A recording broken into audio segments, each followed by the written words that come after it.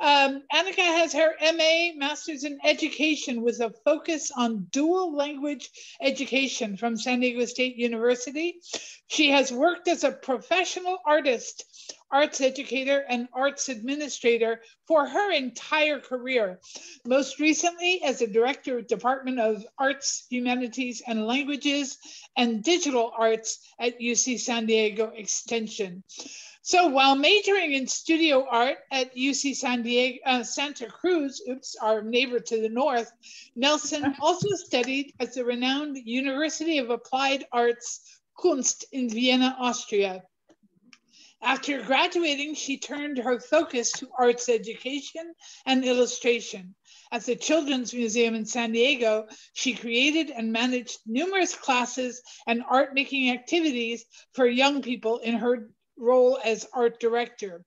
She has illustrated a number of books, and her artwork has appeared in numerous publications from diverse companies and organizations such as Patagonia, Elite Racing, Macmillan Companies, Aesthetics Inc., and Arthritis Foundation, San Diego chapter.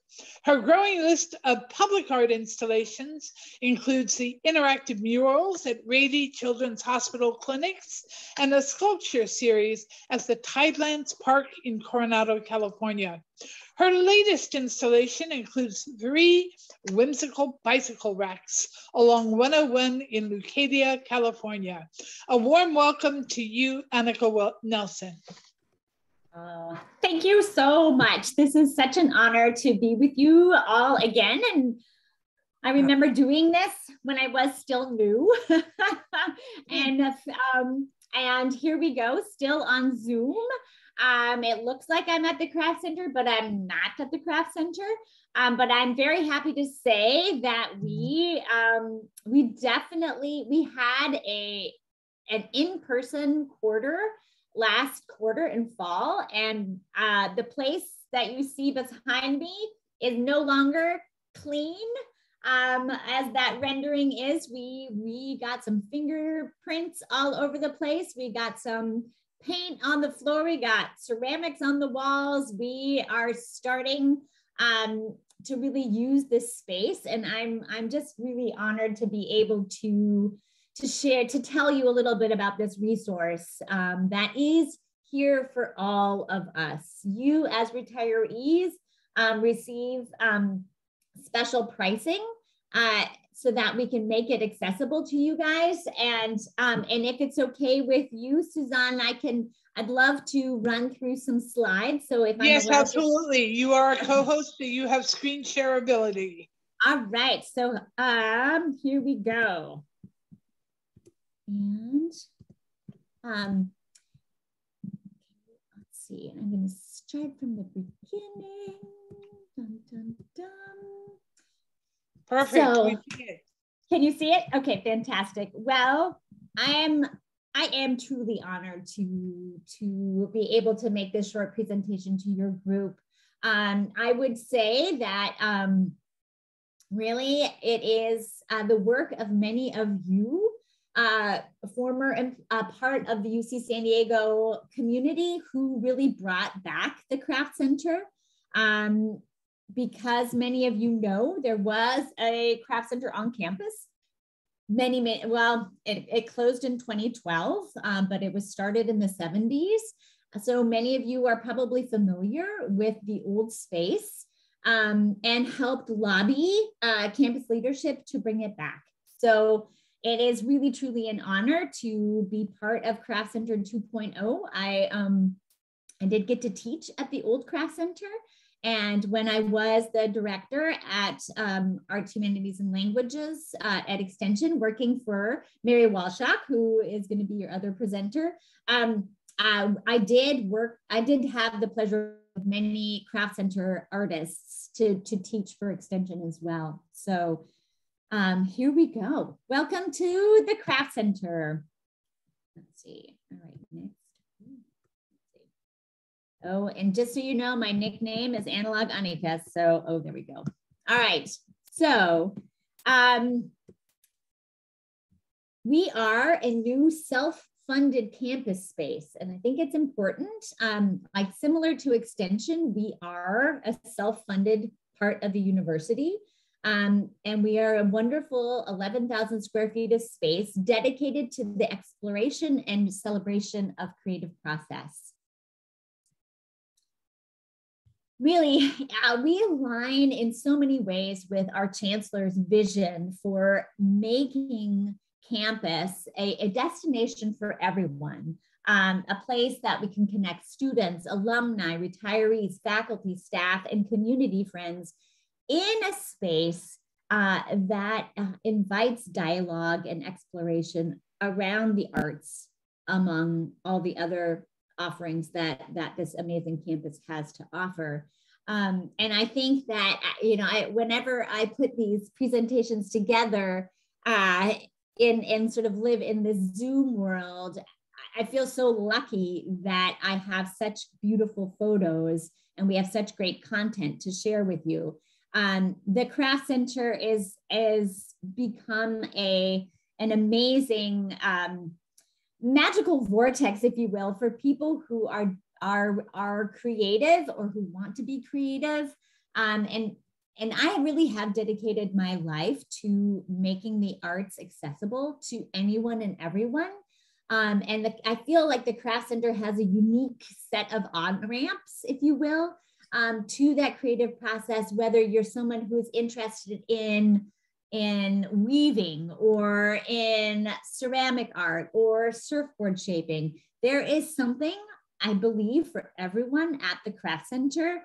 And we have really consciously tried to create a culture that encourages people to shelve their inner critic. I believe that everybody is an artist. Getting dressed in the morning is a series of creative decisions. It's color, texture, form, etc. And so I feel like at the Craft Center that we have so many different wonderful offerings that anyone and everyone can come and be part of our community. We are located in the heart of the new North Torrey Pines Living and Learning neighborhood. This was an amazing place to be located. The old Craft Center was this amazing little hidden gem that was tucked away in a very beautiful little eucalyptus grove. And now our 11,000 square feet of space is situated smack dab in the newest part of campus of the North Torrey Pines Living and Learning neighborhood. And we're surrounded by amazing places to eat, to get coffee, and that really gets us in the middle of all what happens on campus. If people walk by and they can see what's happening in our space, and hopefully their curiosity is piqued and they come in and they play with me. And like I mentioned earlier, we were lucky enough to have permission to open last quarter. As you know, with COVID, it was a little, it was very uncertain, never mind little, it was very, very uncertain about whether we were going to be able to have in-person offerings. And we really couldn't do what we needed to do online. We did have some wonderful, instructor-led activities, but the Craft Center is all about hands-on learning and about utilizing the equipment and the materials that we have in this space. And so we were really delighted that campus leadership gave us permission to be able to open last quarter. And we're planning on continuing on starting at the end of this month in terms of our offerings for winter quarter. So, and all the photos that I'm showing you are basically document some of the activity that we had this past quarter. And, nothing, it was a lot of work, I will tell you, to get that space up and running, just with supply chain issues, with, sort of not being able to meet in person for so long. It was a very difficult it was a very difficult thing to be able to equip and activate and program each of the different studios. But we offered around 40 classes. We ran about 30 of them. Some of them got canceled due to changes, not being able to get equipment, or some of the tools that we needed due to supply chain. But we ended up running 30 classes last quarter. We had almost 500 people over the course of the quarter come and take 7-week-long classes or short workshops. We had one history professor, Professor Sarah Schneevind, who basically paid for all 200 of her history students to come and take classes with us. These were students studying Asian history, and it was an online class, but we broke them up into groups of 20, and they got to come to the craft center and take classes. And it was just remarkable, really seeing how hungry these students were to be able to do something with their hands and to be able to meet each other in person for the first time. So just to give you an example, so because we are self-supporting, we do have to charge for our offerings. This is how we pay our instructors. This is how we pay for our materials and our tools and all the amazing equipment that we have. But like the old craft center, we have a 3-tiered fee structure. And here I'm just giving you an example of a 6-week ceramic class. Students pay $144. Faculty, staff, alumni, and retirees pay $288. And the general public have to pay $360. So we really try and keep things as accessible as possible. That includes 18 hours of instruction with a subject area expert. It also includes glazes and the cost of firing. Also, one of the things I'm hoping you guys walk away with is there is, depending on your time budget and your budget, we try and have different ranges of offerings. So if you only have time for a short weekend workshop, we have those. We'll eventually have, sort of lunchtime, 1-hour offerings when people return to campus. Typically, most of our classes are in the evenings and on weekends, because that's when the general community can find parking on campus, because that's not very fun. Eventually, we will also have retail sales. We'll be able to sell art materials. We'll be selling some of our instructor work, student work. We had a holiday fair this past December, which was, I'm sorry, I don't have any photos of that, but it was really wonderfully successful. I think we had 12 different instructors come and sell some of their work. We're keeping things a little bit small. We will be growing all of these things, but with social distancing, etc., we're trying to sort of roll out a little bit more slowly. So now I'm just going to walk you through each of the studios. We have 6 different studios at the Craft Center. And the first one that we're virtually visiting is the mixed media space. It's a wonderful space that is very flexible. We have these beautiful tables, all on wheels, where we can teach everything from found fashion to shibori tie-dye, to leather arts. We did mosaics, we did stained glass. We also did fused glass tiles in that space. And then for some of our lower tech jewelry classes, we also have those in that space. We also have a woodworking studio equipped with band saws, table saws, drill presses, lathes. You can see one of our advisors. He's actually too busy teaching for Palomar right now. On the left, Chance Coulter, who's really one of San Diego's finest wood turning experts. He promises he will teach for us eventually. He's on the left. And then Koga-san is on the right. He is a wood carving master from Japan. He's going to be teaching a chopstick carving workshop for us this winter, and he participated in our holiday craft fair. And you can see some of the amazing things that he carves by hand that he sold at the craft fair. Our jewelry studio, you can see on the left, it is next level high tech. We have fume extractor. Those are called elephant trunks that you see. And we have gas piped into each of the workstations. We have annealing kilns. We have metal stamping equipment. We have all sorts of amazing things where we can do casting, we can do torch enameling, and any number of different jewelry techniques. That studio is not yet available to use because we haven't been signed, the fire marshal hasn't signed off on us yet.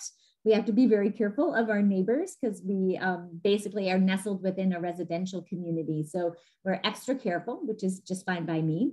But in the meantime, you can see on the right, a felted bead necklace made by Tara Magbu, who is our lead jewelry instructor. So in the meantime, we are still offering jewelry classes. They just don't utilize to the full extent the jewelry studio yet, but we're hoping that that will be online for spring quarter.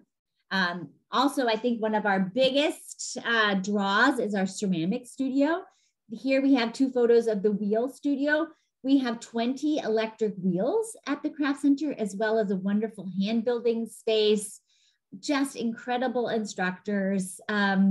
Really, I think the thing I'm most proud of having accomplished throughout this pandemic is that somehow we created this amazing community of subject area experts who are incredible, gifted artists who are passionate about what they do and incredibly passionate about sharing their knowledge with our students. And they jumped in and they've been incredibly flexible and incredibly generous with their time and their talent to help us tweak the studio spaces so that there are amazing spaces to learn, and also in developing programs that will meet the needs of beginning students as well as intermediate and advanced students as well. Unlike the old craft center, we have surfboard shaping at the new craft center. It's remarkable. You know, having grown up around here, you know, surfing is definitely part of our San Diego DNA, and especially part of UC San Diego DNA. It is a remarkably precise process. The instructors are all in some ways typical surfers.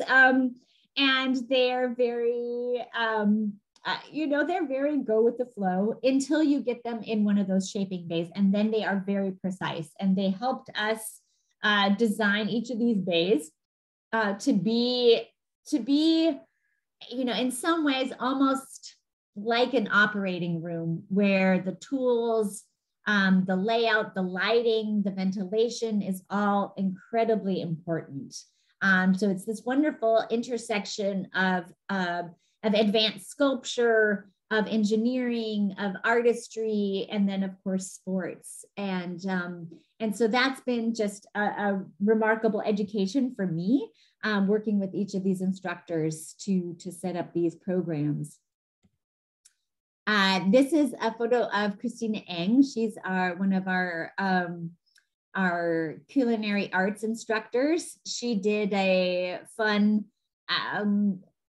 online workshop last spring quarter on mocktails.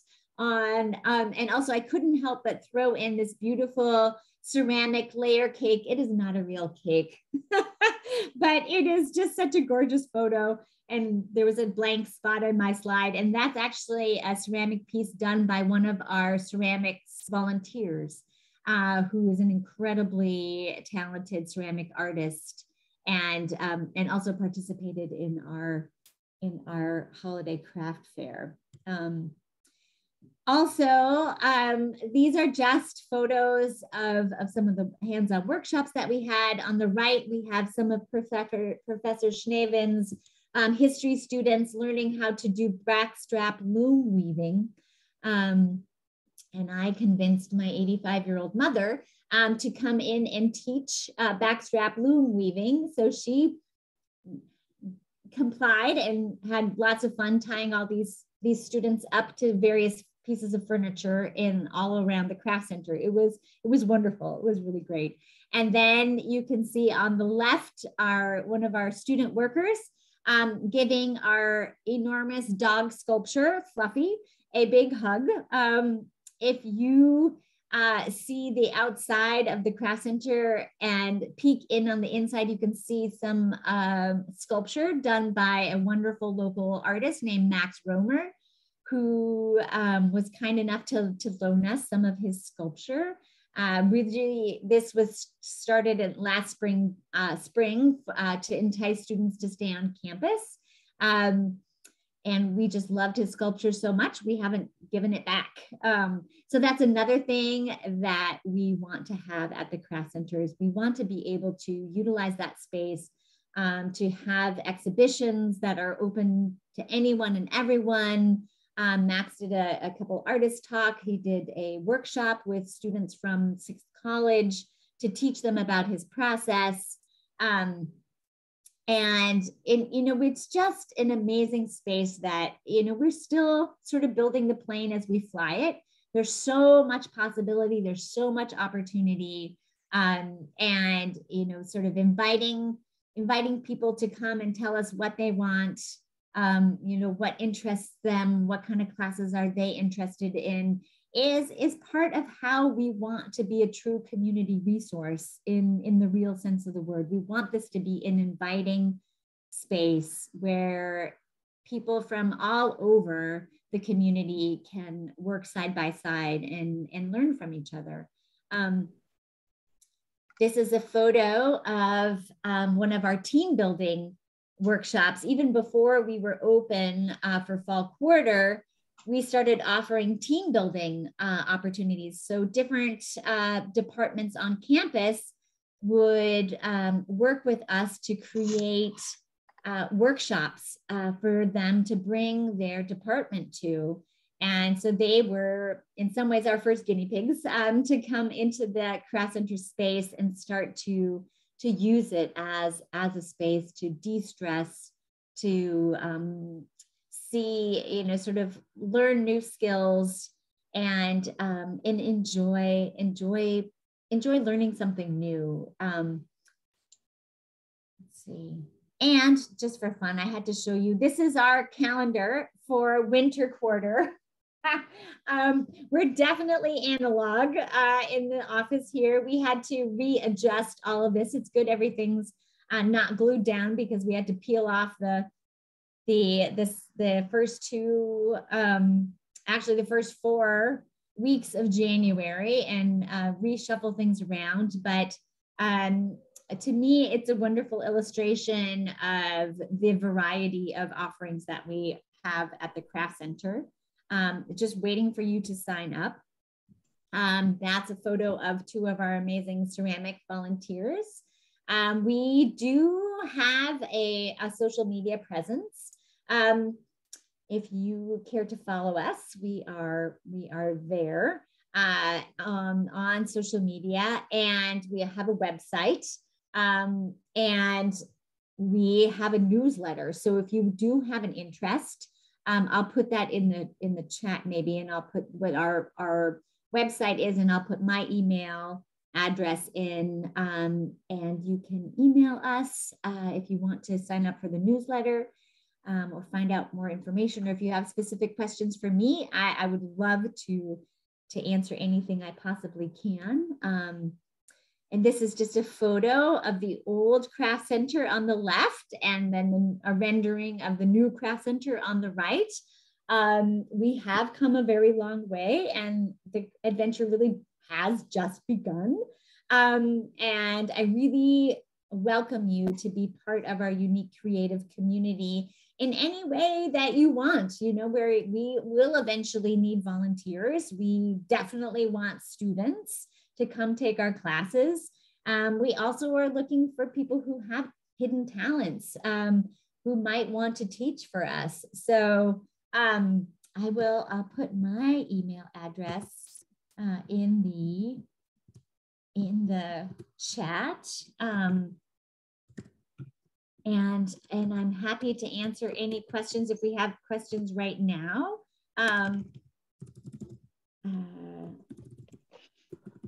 Annika, this is so delightful to see this, just amazing. And how exciting that you were actually able to open the doors in fall. And I certainly hope that, you know, very soon you'll be able to do it again. Again. I know, right. It's been such a nail biter. I don't have fingernails anyways, but if I had any, they would be all gone, because it has just been, that part has just been the hardest part, because because I mean, you know, to have this wonderful space delivered to you, and then you're just chomping at the bit wanting to get it all going.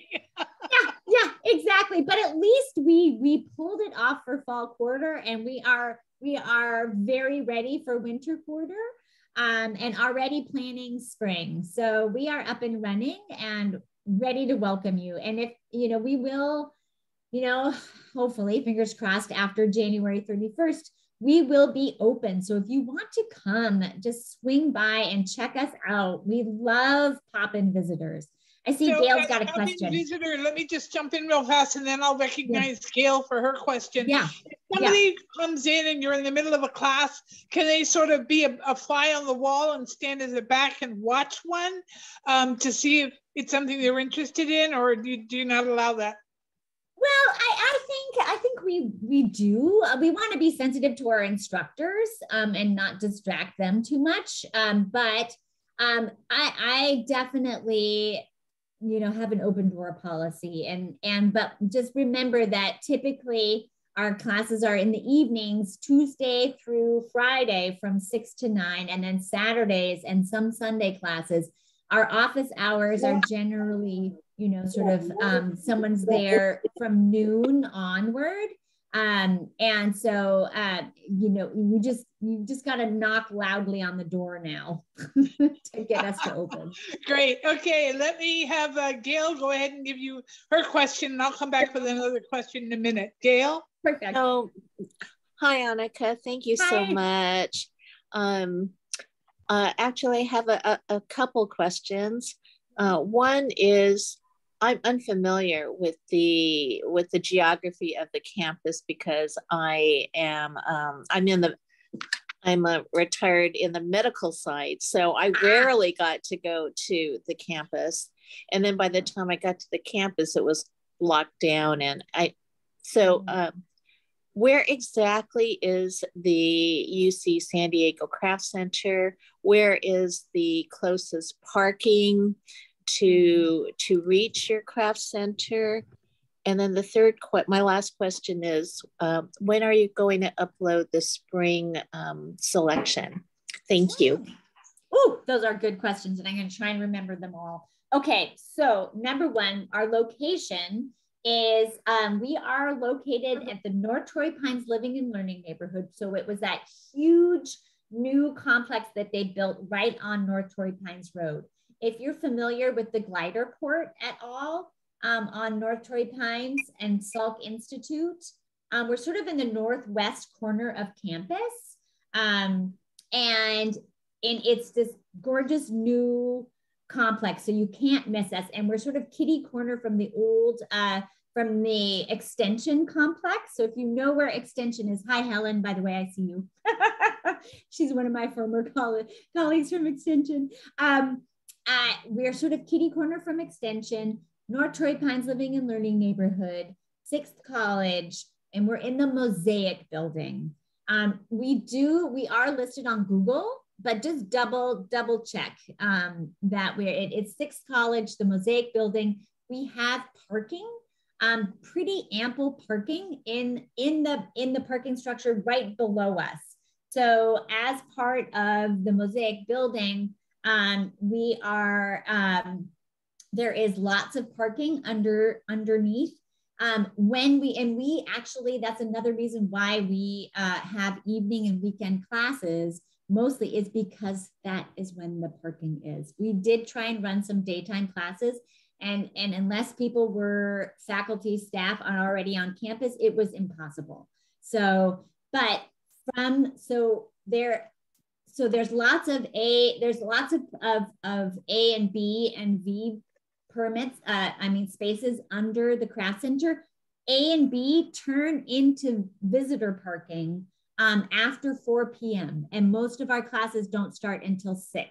So we really strategically did that, and people, it is sad, they are charging now for parking on weekends, but it's not very expensive at all. And right now during the pandemic, parking is really cheap. And you have a number of your courses, handicap spots down there too, don't you? Yes, there are. And we're right by an elevator too, which is really great. So you can take the elevator. I take the stairs and it feels like hiking Mount Everest every day, but it's good for me. I mean, when the chancellor told us don't come to campus, it's like it's been 2.5 years. I know. Haven't been in campus. So all that building is just beyond me. And the spring courses. Spring courses, we're still coordinating with instructors right now about when their availability is. We kind of burnt them out with winter quarter planning and then changing that plan and then changing that plan again. So we kind of oozed into spring. So we're trying to sort of recalibrate, but we're hoping to have that nailed down. Oh, I would say we have to have it nailed down by the end of February. All right, then I'll go back to your website and take a look. Thank you. Those are great. Thank you for your answers. And we are going to have a winter quarter. We are going to have a winter quarter unless we get shut down. So we are going to have a winter quarter. So jump in if you can, because we'll have classes starting, basically February and then March. And we condensed some of our classes. And one of the classes I really want to push is this intro to craft survey class that basically spends a couple weeks on a variety of different subjects like ceramics, metal art, wood, and jewelry. So you can kind of get a little smorgasbord taste of everything, and then you get to know what you want to dive into. Oh, what it is it that's for the winter quarter? Is it posted on your website yet?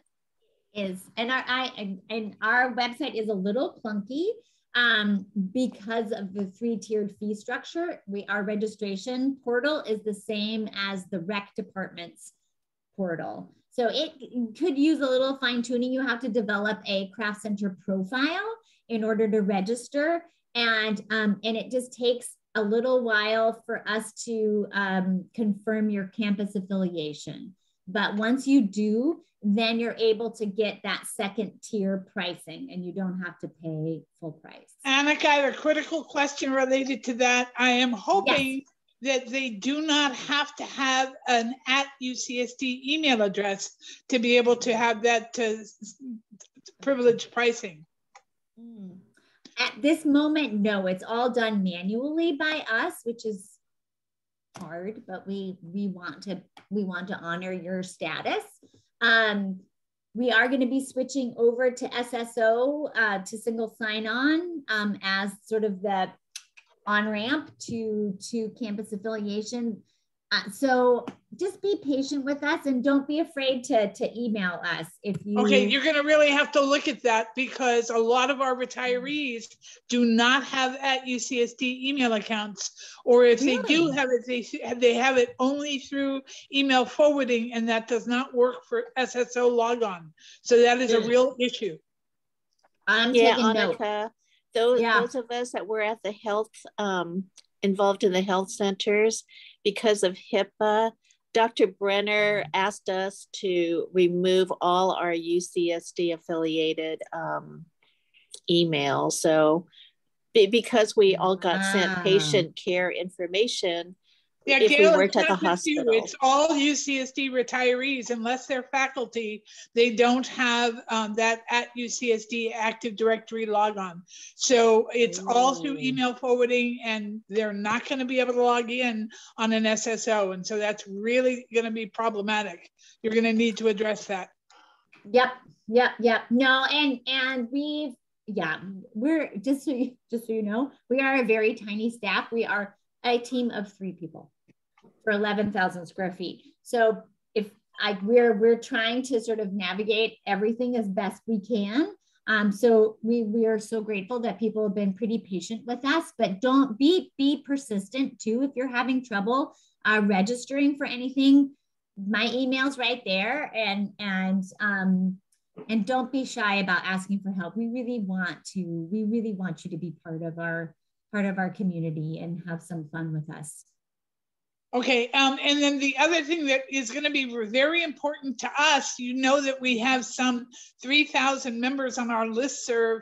Any information you can roll out to us, your class schedules a month ahead of each quarter, special events like the craft fair, things like that. It'll really help you. So help us help you by getting that information to us so that we can push it out to our members. Okay. Oh, I love you, Suzanne. Yeah, absolutely. Yeah, no, we would love that. And in fact, maybe I can just send you the link to our winter course catalog. Yes, every single quarter, as far in advance of the quarter as you have it, send it to me and I'll make sure I get it out to all members.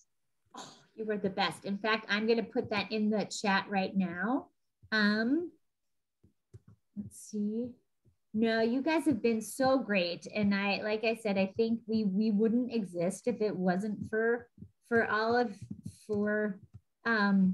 so many of you guys. So. Yeah.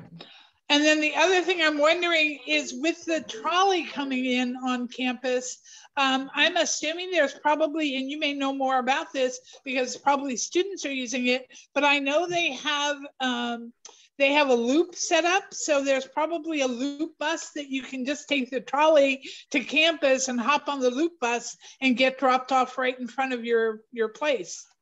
I hope so. I know they've been having trouble hiring enough shuttle drivers. So I don't know if they're running as many shuttles as they would like. So I don't know about that yet. But I think, sort of with that eventuality of people taking public transportation, as they should for so many reasons, we have lockers on site that people can rent per quarter. So if you don't want to schlep your clay in particular back and forth from home, especially if you're using public transportation, we have lockers where you can keep your stuff. Okay, sounds great. Any other questions from our members? What kind of classes do you guys want to take?